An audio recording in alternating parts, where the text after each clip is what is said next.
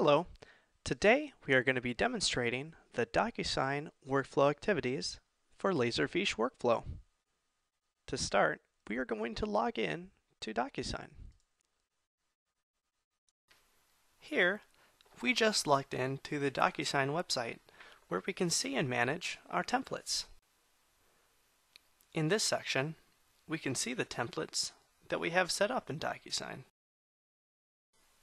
The template that we're going to be using for this demonstration is Form W4.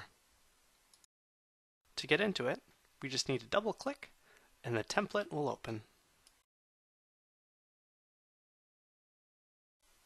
Within the DocuSign template, you can see that there are fields that we can assign the document from the tags in the left pane.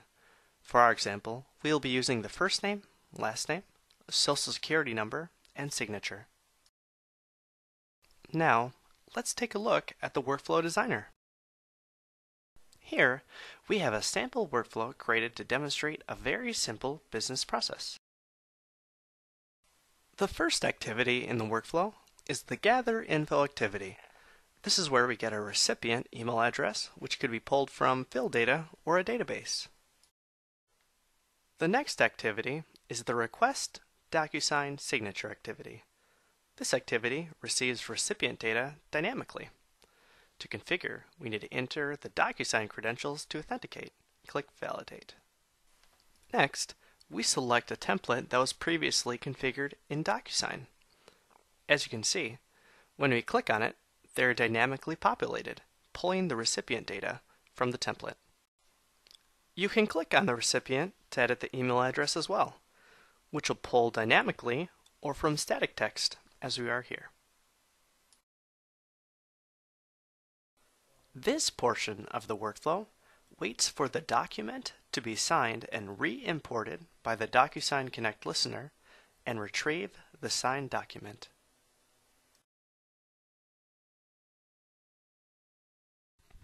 The next activity is the Retrieve DocuSign Envelope XML. This will download the envelope XML for all signed documents, where we will retrieve data from the document. As you can see in the right pane, there are credentials which need to be validated, along with the envelope ID. Next, we have the Read XML activity. With this, it creates the tokens from the XML that gets returned from DocuSign. This includes all of the information from the envelope and includes all the fields that were populated when the signer was signing the form, such as first name, last name, and social security number. And last, we have the Assign Field Values. This assigns a template and field data to a Laserfiche entry, such as the first name, last name, and social security number.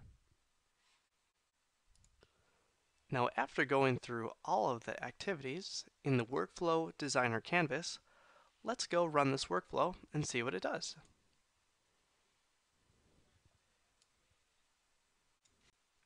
After running the workflow, I just got a notification that a document needs to be signed. I will click Review, and it will open up right in the browser. Next, when the website loads, click Continue, and we'll fill in the name, last name, social security number,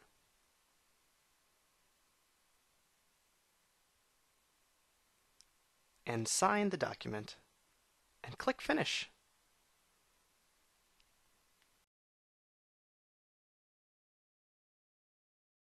The last step in the process, we will go into Laserfiche, where we can see the document that was signed populated in our repository.